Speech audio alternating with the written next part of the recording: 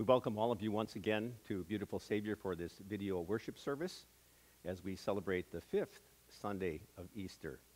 And once again, as your pastor, it is my prayer that the Lord will permit that very soon we will be able to gather together and see one another face to face. Until then, the peace of the Lord be with you always.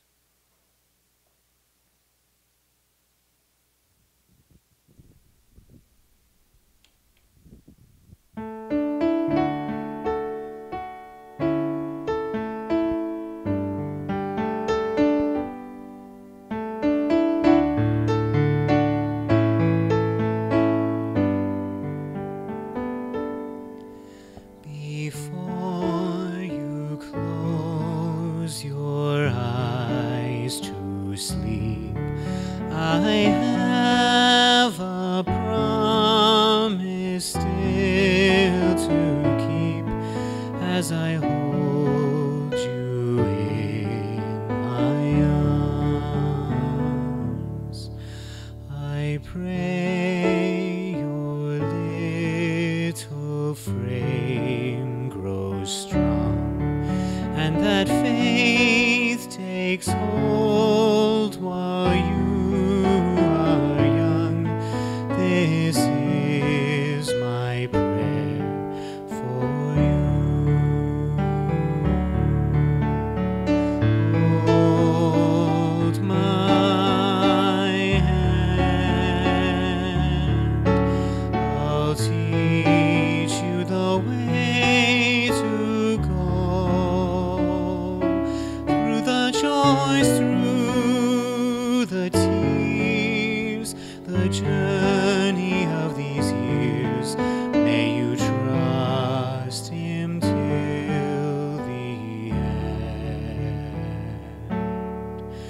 May you trust Him in the end. This world is not as it should be, but the Savior opens eyes to see all that's beautiful and true. Oh, may His light fill all you are, and the jewel of wisdom crown your heart.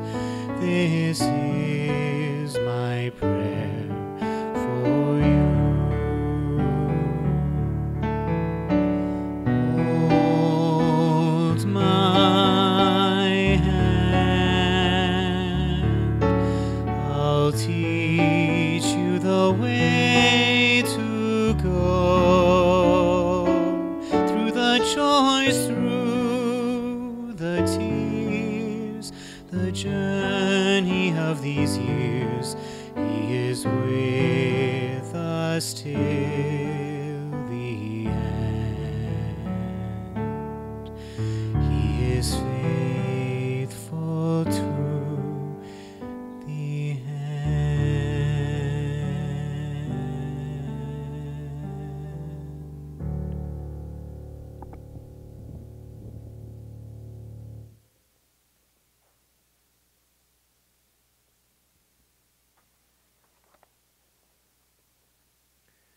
In the name of the Father, and of the Son, and of the Holy Spirit.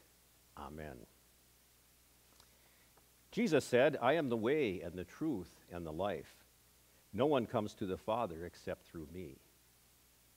Truly, truly, I say to you, whoever believes in me will also do the works that I do. And greater works than these will he do, because I am going to the Father. Whatever you ask in my name, this I will do, that the Father may be glorified in the Son. If you ask me anything in my name, I will do it. You are a chosen race, a royal priesthood, a holy nation, a people for his own possession, that you may proclaim the excellencies of him who called you out of darkness into his marvelous light. Let us confess our sins to God our Father. Lord, we, like so many others, who have called ourselves your people for centuries, have a way of taking your salvation for granted. We use the good news of Jesus to make ourselves appear to be better than others with whom we disagree. Teach us, dear Lord, that you would have all people to be saved and to come to the knowledge of the truth. Forgive our sins and cleanse us of unrighteousness. Teach us instead to do justice and to love kindness and to walk humbly with our God. In the mercy of Almighty God, Jesus Christ was given to die for us, and for his sake God forgives us all our sins. As a called and ordained servant of Christ, and by his authority, I forgive you all your sins in the name of the Father, and of the Son, and of the Holy Spirit. And to those who believe in Jesus Christ, he gives the power to become children of God, and bestows on them the Holy Spirit. May the Lord, who has begun this good work in us, bring it to completion in the day of our Lord Jesus Christ. Amen.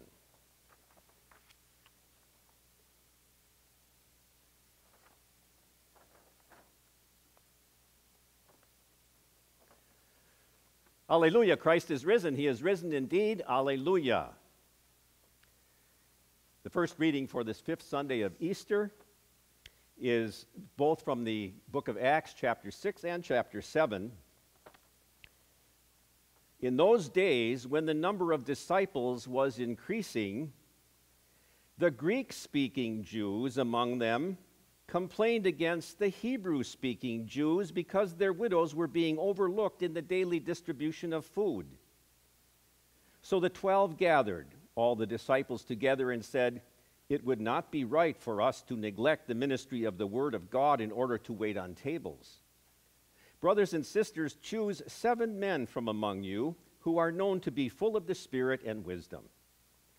We will turn this responsibility over to them, and we will give our attention to prayer and the ministry of the Word." This proposal pleased the whole group. They chose Stephen, a man full of faith and of the Holy Spirit, also Philip, Prochorus, Nicanor, Timon, Parmenas, and Nicholas from Antioch, a convert to Judaism. They presented these men to the apostles, who prayed and laid their hands on them. So the word of God spread. The number of disciples in Jerusalem increased rapidly, and a large number of priests became obedient to the faith. Now Stephen, a man full of God's grace and power, performed great wonders and signs among the people. Opposition arose, however, from members of the synagogue of the freedmen, as it was called, Jews of Cyrene and Alexandria, as well as the provinces of Cilicia and Asia, who began to argue with Stephen. Stephen replied, "Brothers and fathers, listen to me. You stiff-necked people, your hearts and ears are still uncircumcised. You are just like your ancestors. You always resist the Holy Spirit. Was there ever a prophet your ancestors did not persecute? They even killed those who predicted the coming of the righteous one. And now you have betrayed and murdered him. You who have received the law that was given through angels, but have not obeyed it." When the members of the Sanhedrin heard this, they were furious and gnashed their teeth at him. But Stephen, full of the Holy Spirit, looked up to heaven and saw the glory of God and Jesus standing at the right hand of God. "Look," he said, "I see heaven open and the Son of Man standing at the right hand of God." At this they covered their ears, and yelling at the top of their voices, they all rushed at him, dragged him out of the city, and began to stone him. Meanwhile, the witnesses laid their coats at the feet of a young man named Saul. While they were stoning him, Stephen prayed, "Lord Jesus, receive my spirit." Then he fell on his knees and cried out, "Lord, do not hold this sin against them." When he had said this, he died. This is the word of the Lord. The second reading is from St. Peter's first letter, the second chapter. "Like newborn babies, I encourage you to crave pure spiritual milk, so that by it you may grow up in your salvation, now that you have tasted that the Lord is good. As you come to him, the living stone, rejected by humans but chosen by God and precious to him, you also, like living stones, are being built into a spiritual house, to be a holy priesthood, offering spiritual sacrifices acceptable to God through Jesus Christ. For in Scripture it says, "See, I lay a stone in Zion, a chosen and precious cornerstone, and the one who trusts in him will never be put to shame." Now to you who believe, this stone is precious. But to those who do not believe, the stone the builders rejected has become the cornerstone, and a stone that causes people to stumble, and a rock that makes them fall. They stumble because they disobey the message, which is also what they were destined for. But you are a chosen people, a royal priesthood, a holy nation, God's special possession, that you may declare the praises of him who called you out of darkness into this wonderful light. Once you were not a people, but now you are the people of God. Once you had not received mercy, but now you have received mercy. This is the word of the Lord. And the gospel for this morning is from John chapter 14. Do not let your hearts be troubled. You believe in God, believe also in me. My Father's house has many rooms. If that were not so, would I have told you that I am going there to prepare a place for you? And if I go and prepare a place for you, I will come back and take you to be with me, that you also may be where I am. You know the way to the place where I am going. Thomas said to him, Lord, we don't know where you are going, so how can we know the way? Jesus answered, I am the way and the truth and the life. No one comes to the Father except through me. If you really know me, you will know my Father as well. From now on, you do know him and have seen him. Philip said, Lord, show us the Father, and that will be enough for us. Jesus answered, don't you know me, Philip, even after I have been among you for such a long time? Anyone who has seen me has seen the Father. How can you say, show us the Father? Don't you believe that I am in the Father, and the Father is in me? The words I say to you, I do not speak on my own authority. Rather, it is the Father living in me, who is doing his work. Believe me when I say that I am in the Father, and the Father is in me. Or at least believe the evidence of the works themselves. Very truly, I tell you, whoever believes in me will do the works I have been doing, and they will do even greater things than these, because I am going to the Father. And I will do whatever you ask in my name, so that the Father may be glorified in the Son. You may ask me for anything in my name, and I will do it. This is the gospel of the Lord. Let us pray.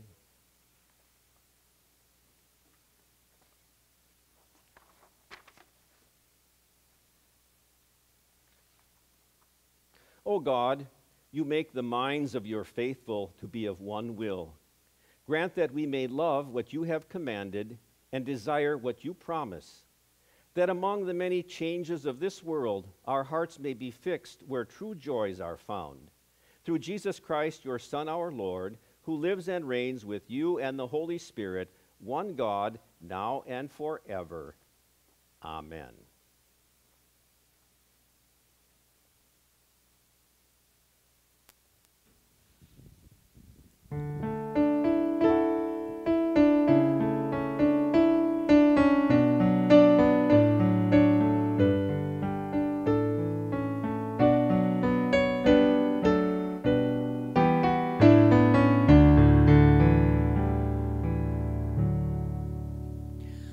Oh, bless the house whate'er befall, when Jesus Christ is all in all.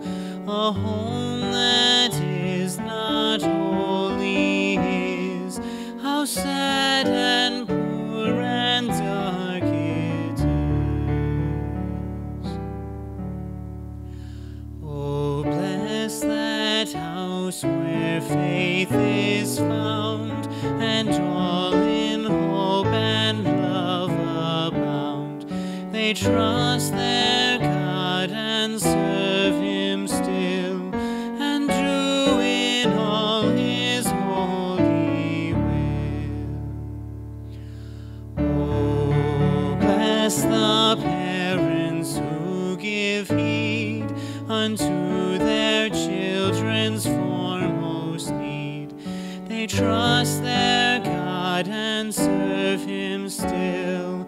May none to them and heaven be lost. Oh, bless that house, it prospers well. In peace and joy the parents dwell, and in their children's lives is shown how richly God can bless his own. Then here will I and mine today a solemn promise make and stay.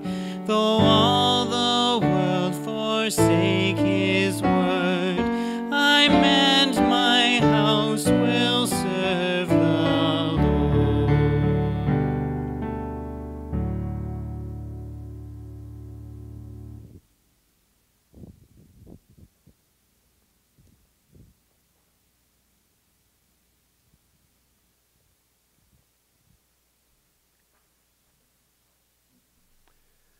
Grace be to you and peace from God our Father, from our Lord and Savior Jesus Christ.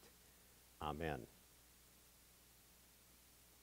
The Word of God upon which we base our message on this Mother's Day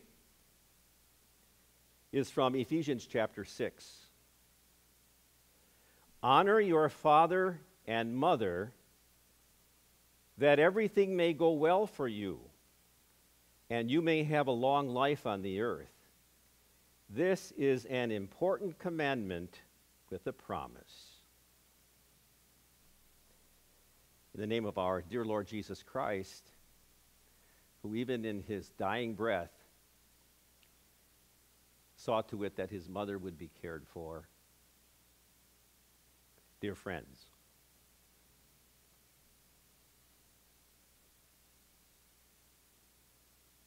Mom, I'm home. Years ago, I spoke those very words, about 4:30 in the afternoon after walking 8 blocks home from grade school. As the back door closed behind me, one of the first things that was on my mind was, where's Mom? Sometimes she would say, I'm in here. There were really only a finite number of places that Mom could be. And I know she wasn't gone some long distance away because we only had one car back then. My dad had to use it to go to work, so Mom had no car during the day. The farthest that perhaps she could go would be to the grocery store. I was one of those very blessed ones back in the 1950s to have a stay-at-home mom. In fact, just about the whole block had stay-at-home moms back then. Where is Mom? I wonder where Mom is. Well, maybe she was in the bedroom putting clean sheets on the bed. Or maybe she was in the basement doing the laundry and drying it with one of those old wringer dryers. Remember those? Or remember, she might have been in the pantry getting out some food for supper or some pots and pans. She might have been in the bathroom cleaning up our messes. Maybe she was in the dining room because there was always a sewing machine on the dining room table. Or maybe she was in kitchen getting ready to prepare supper. Very rarely would I ever find her in the living room because that might have been a time where she wasn't feeling very well and had to lie down. And if she wasn't in any one of those spots, then there were only 2 other possibilities. She might be next door having coffee with a neighbor, or a short walk to the grocery store. My mom is now 95 years old, and she's active, and she's mentally alert. But on this Mother's Day, because she is in an adult housing complex, She's in a lockdown. And so I can't see her, and I can't hug her, and I can't help her. And so I'm kind of sad on this Mother's Day. Where's Mom? In order to honor Mother on this Mother's Day, we have to ask the question, where's Mom? To answer that question, what I'd like to do is I'd like to try to play the part of every mother's child. Where's Mom? If you were to ask that perhaps of a little child, the little child might say, well, my mommy's in the hospital because she's going there to have a baby and to bring home our new sister. Honor those moms today who are in the labor or delivery room. I will increase your pain and your labor when you give birth to children, God said in the Garden of Eden. Pray for the pregnant mothers that God keeps them safe for those 9 months of gestation. Thank God for the miracle of birth. Pray God that during the labor and delivery that he keeps both mother and child safe. Honor Mom with a prayer for all those ladies today in the labor and delivery room. Where's Mom? Well, for perhaps some of you children, Mom is right there with you today. It would be nice if she could be sitting next to you here in church. That's not possible. But your mom might be right there with you today. Honor Mom. Listen to her. Obey her. Clean up your room. Behave. Give her a hug. And if you happen to be old enough that your mom is teaching you how to drive, then be careful. Say, Mom, I love you. Pray for her. Where's Mom? Well, my mom's not always home because she has to have a job outside the home. But she's always there to help me with my homework. She comes to my school games and activities even when she's all tired out. Honor her. Pray for her. That God keep her healthy and happy, and thank God for her. Where's Mom? She's not here. She used to be, but there was a lot of fighting in our family, and she went away, and so I grew up mostly without her. Honor her. Pray for her that God helps her to remain a believer in Jesus. And maybe one day you'll see her in heaven. Where's Mom? I don't know. I never knew her. Someone told me that she was drunk all the time, so Grandma took care of me. I don't know if I can ever forgive her. I try to forgive her. Can God forgive me for my difficulty in forgiving her? How hard it was for God to forgive you. Living in a world so corrupt because of your sins. The worldly turmoil in which we live because of our sins. And for all of it, God the Father put his Son on the cross. God was in Christ reconciling the world unto himself, not charging their sins against them. Forgive as God has forgiven you. Where is Mom? I never knew her at all. Because, you see, I'm adopted. I have two moms. A mom who adopted me, and I love her so much, I can hardly believe that she's not my real mom. I thank God for her every day. My biological mother, well, I love her too. She brought me into the world. She didn't abort me. She gave me away because she wasn't able to take care of me. And that must have been hard. not as hard as it was for God the Father to give his Son away. I thank God for her. I pray that God keeps her safe. Where's Mom? She's far away today. She lives in Arizona. They retired there. I don't get to see her too often. We contact each other by the phone, by Zoom, by email, by text. But I worry about her. I don't want her to fall. I hope she has good doctors down there. I pray that God keeps her safe. Where's Mom? Well, Mom can't live by herself anymore, so she moved in with me. And I don't have the privacy and the independence like I used to. Honor her by praying for patience. As much patience as she had years ago when she changed all your diapers and fed you and caught you when you took your first step, when you were a helpless child. Where's Mom? Well, she can't take care of herself anymore, so we had to sell her house and make arrangements for a care center. I can't visit her as often as I want to, and so I feel guilty, like I'm neglecting her.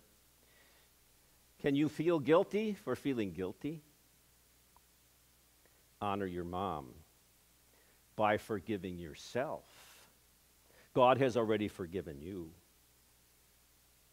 When you can't be there, then pray for the nurse's aides. Where's Mom? She has dementia, Alzheimer's disease. I visit her a lot, but she always seems to be so distracted and far away. I don't know if she really knows me anymore. I cry a lot. I thank God for her baptismal grace that keeps her in faith. Honor Ma by praying for her. Where's Mom? She went home to be with the Lord years ago. Honor her by remembering her. Thank God for all the memories that she gave to you. Thank God for her faith and for the faith that she shared with you. And thank God that you will see her again. Where's Mom?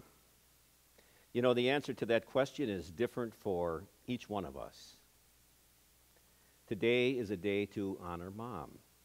Remember her, pray for her, forgive her, thank God for her.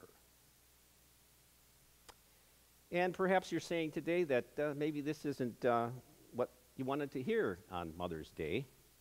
But then again, God's Word has a whole lot of things for us to hear. Some things we like, some things we don't.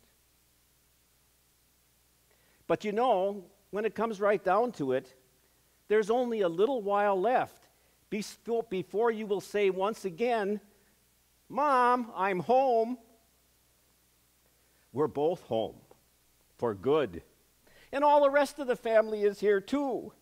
Let's go over there and worship for a little while before the throne and in front of the Lamb. And God grant it for Jesus' sake. Amen.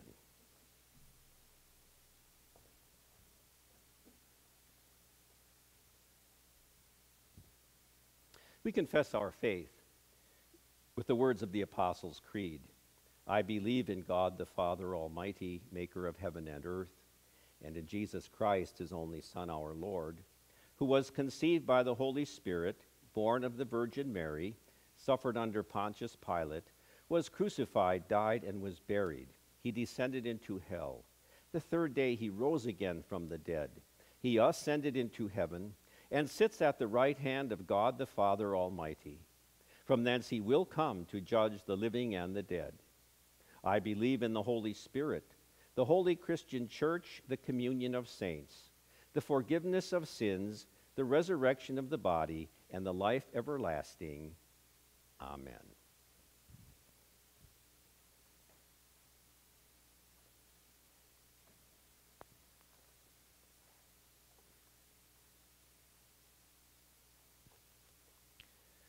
God in his divine wisdom called the soul of our former member, Ruth Lemke, home to himself in heaven. We remember Ruth as being the wife of one of our former pastors, Erwin Lemke. We pray. O Lord God, Lord of life and death, we thank you for all the mercies with which you blessed our fellow believer Ruth, now fallen asleep. We thank you especially for having brought her to the knowledge of your Son, Jesus Christ. We pray that you would comfort her family and all who mourn her death with your precious promises and cheer them with the sure hope of a blessed reunion in heaven. Grant the lifeless body rest, and at last, together with us all, a joyful resurrection to life everlasting. Teach us to number our days aright, that we may gain hearts of wisdom and finally be saved through Jesus Christ, our risen and ever-living Lord. Amen.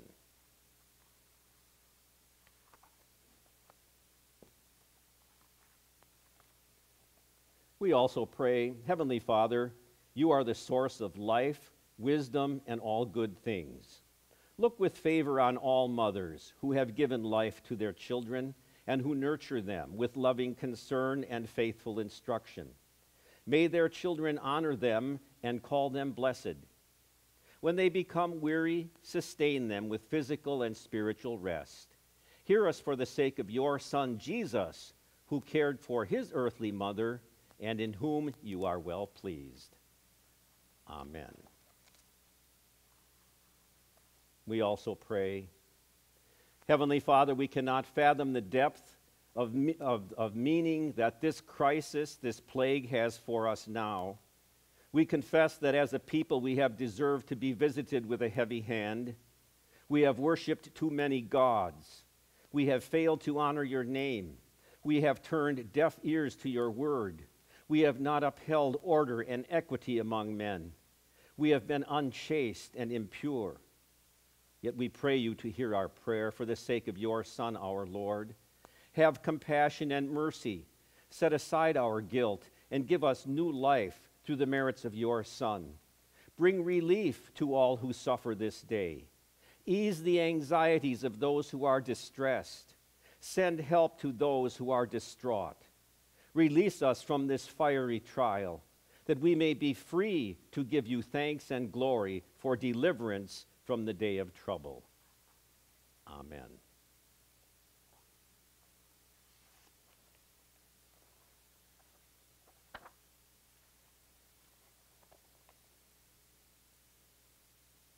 Let us pray for us to see your calling, dear Lord, every day in our own lives as your Spirit enables us to proclaim the excellencies of him who called us out of darkness into his marvelous light. Lord, in your mercy, hear our prayer. Let us pray to rejoice with those who rejoice today, that their joy and ours may be full. Lord, in your mercy, hear our prayer. Let us pray for those who are caregivers, that they may see in their time shared with others your calling to sustain us as we live for others. Lord, in your mercy, hear our prayer. Let us pray for the sick and suffering to receive your promise of powerful and effective healing, as well as your peace. Lord, in your mercy, hear our prayer. Let us pray for those who mourn, that they may see and know that love never ends because you love us without end. Lord, in your mercy, hear our prayer. Blessings and honor and power and glory be to our God forever and ever. Amen. We join together in praying the Lord's Prayer. Our Father, who art in heaven, hallowed be thy name. Thy kingdom come, thy will be done on earth as it is in heaven. Give us this day our daily bread, and forgive us our trespasses as we forgive those who trespass against us. And lead us not into temptation, but deliver us from evil. For thine is the kingdom, and the power, and the glory, forever and ever. Amen. The Lord bless you and keep you. The Lord make his face shine upon you and be gracious unto you. The Lord lift up his countenance upon you and give you peace. Amen.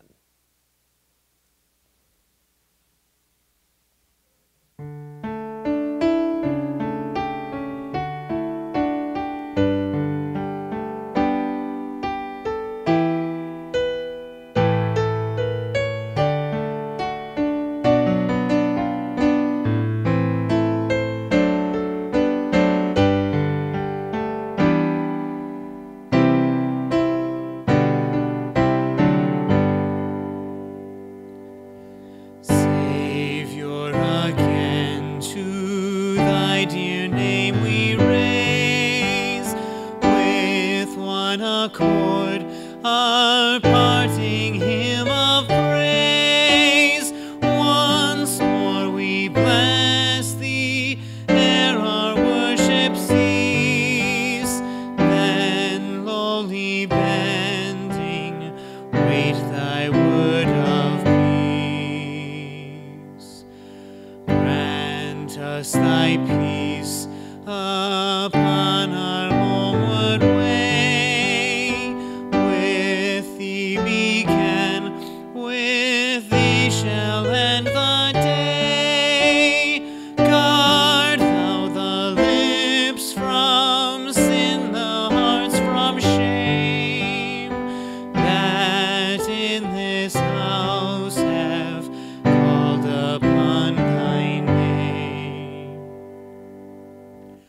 Grant us thy peace, Lord, through the coming night. Turn thou for us its darkness into light. From harm and danger keep thy children free, for dark and light are both alike to thee. Grant us thy peace throughout our